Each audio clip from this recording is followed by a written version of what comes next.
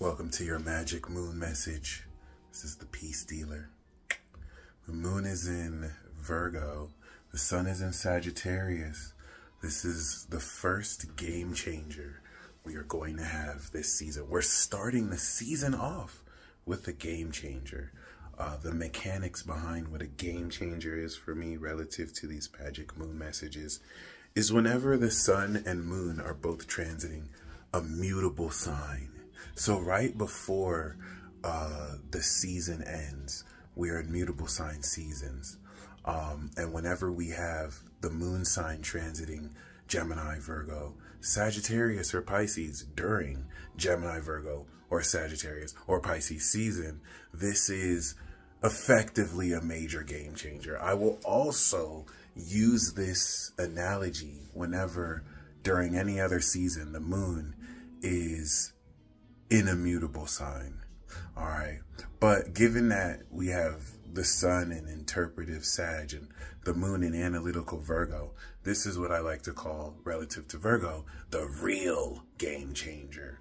And because Sagittarius is just a wildfire that is still baffling at how you're still alive and they haven't burnt you to a crisp, we can call this the climax. All right, I don't know where I was going with that, but this is not only a game changer, it's very significant that we're starting the transit off with this game changer. What's the nature of this game changer? As you know, there's different aspects and angles. Well, the moon is making a 270 to 300 degree angle, all right, which is a Capricorn signature.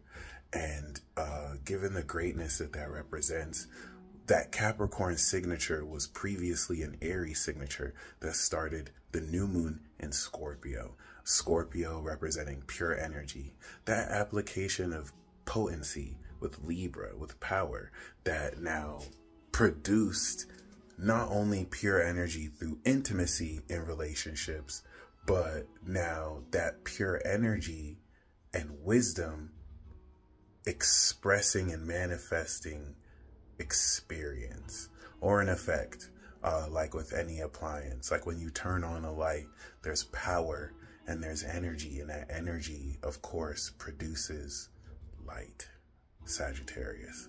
So this is not only relative to that new moon in Scorpio we activated and then we broke through the ground and understood with knowledge in Aquarius, and then we harvested in Taurus.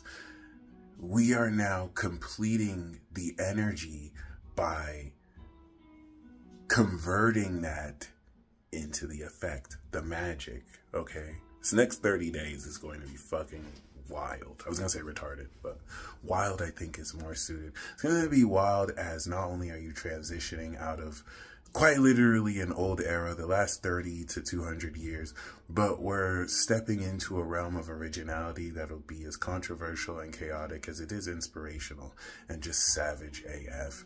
Well, we're going to have our next game changer on the new moon in Sag, and then we're going to have the moon in Pisces. That is going to help us understand why it is we have changed our life. Like we are changing over the next 2 weeks. Oh, I forgot to tell you, your whole life is getting ready to change now over the next 2 weeks. See, this is the I Told You So tour part 3.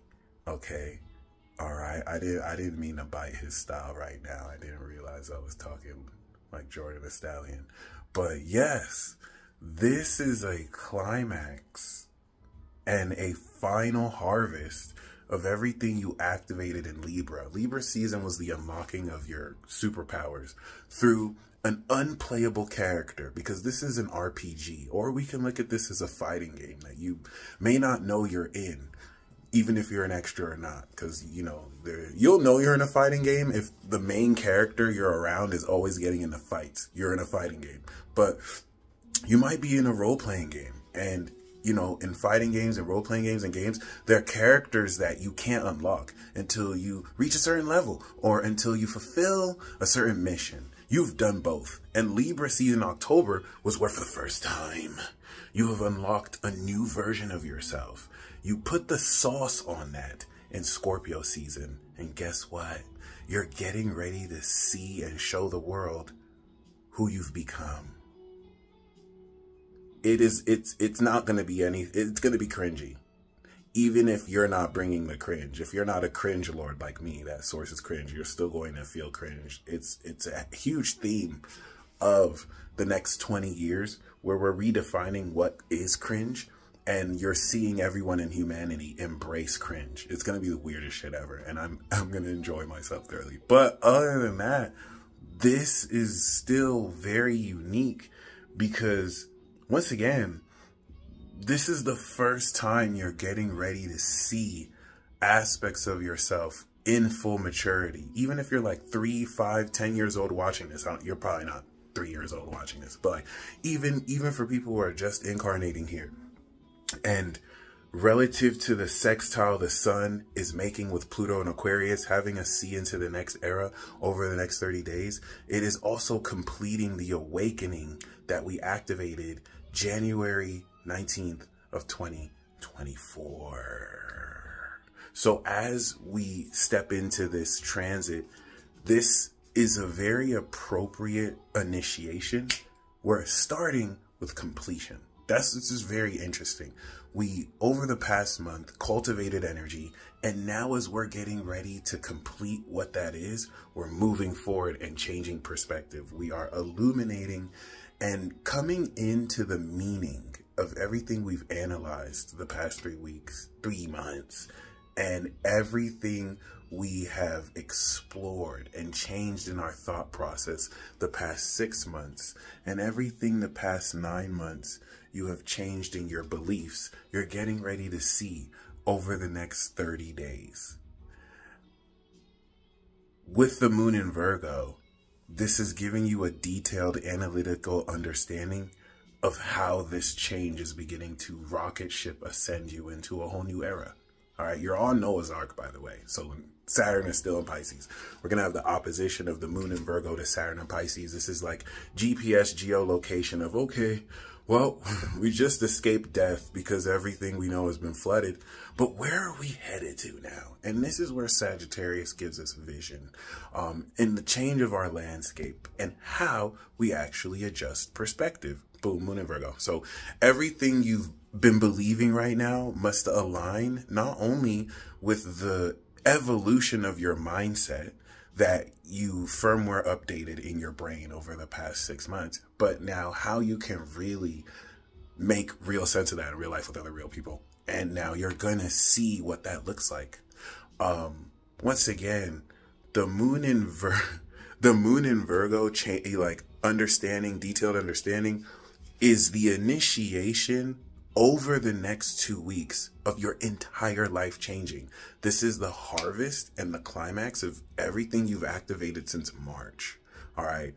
Given that Venus is in Capricorn right now, this is going to push forward relationships in ways you quite literally could have never imagined, because you weren't thinking like this before, you weren't acting like this before, you weren't put in situations that pretty much force you to express your true self instead of maybe a mask or whatnot. So in 2 weeks from now, when the moon is in Pisces, this new vision next week, during the new moon, we're going to activate, by the way, next week, we're going to activate ascended magic, God level magic, chaos magic.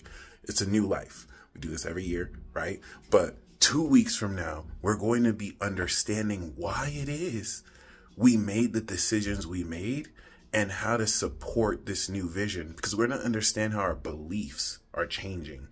Well, that all begins once again now where we're understanding how it is we're going to begin to change quite literally everything. Okay. Now, Sagittarius is literally the wild card.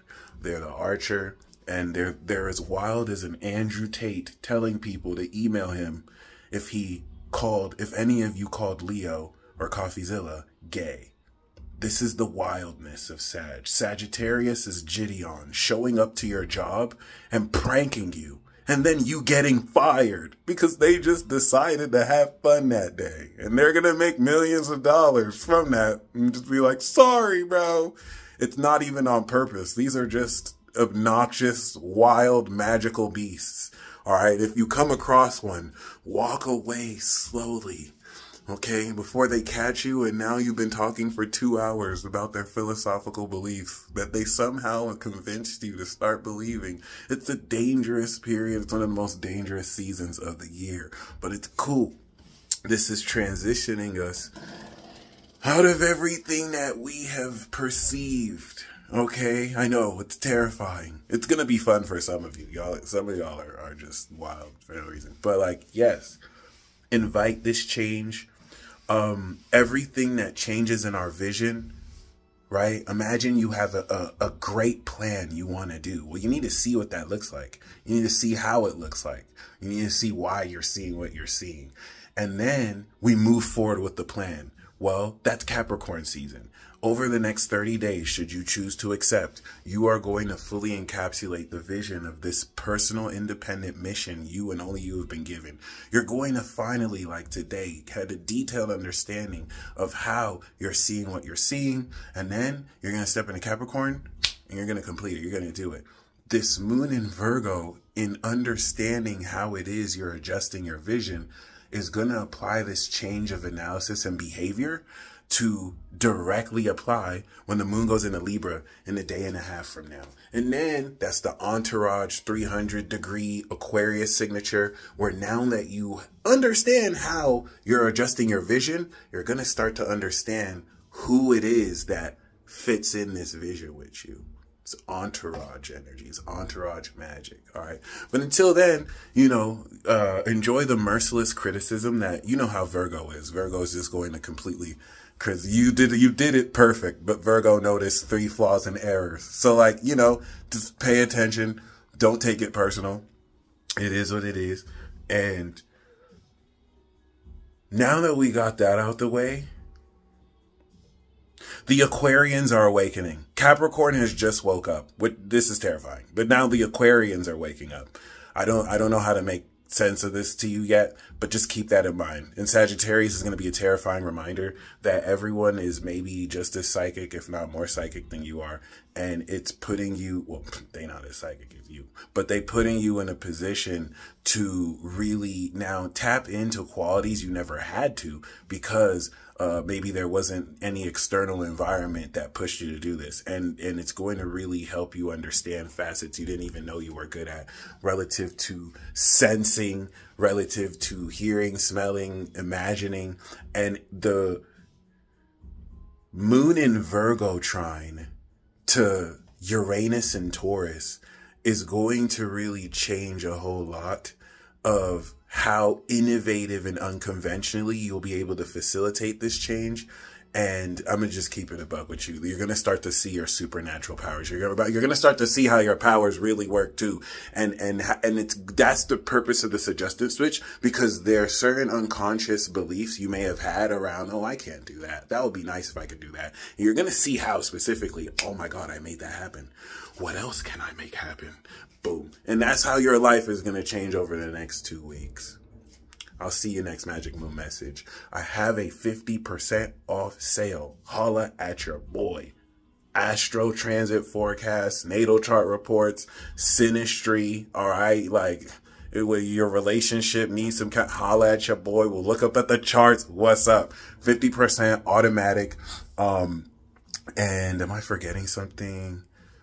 Yeah, I got the subscriptions too for you guys who want like more weekly reports. I have 2 more tarot reports too. For those of you who want romance tarot or career tarot, go to my website, thepeacedealer.com. And yeah, holla at me. If you're wondering where this music is coming from, shout out to Zay. Cooking up some beats. Yeah. Magic Moon message, moon in Virgo, gotta let you know. Drink it like a beverage, you already know. Hey. Said no 3 times cause I don't know what the fuck I'm saying, bro. Oh, you better get it right, cause one day you gonna get caught in the light. We in Sagittarius season. I drink beer for no reason. I prefer liquor though. Oh, I guess you didn't know that's Aquarius season. Comment down below what you believe in, and I'ma see you next time. I had to be with Sag in Sag season. Peace out, y'all.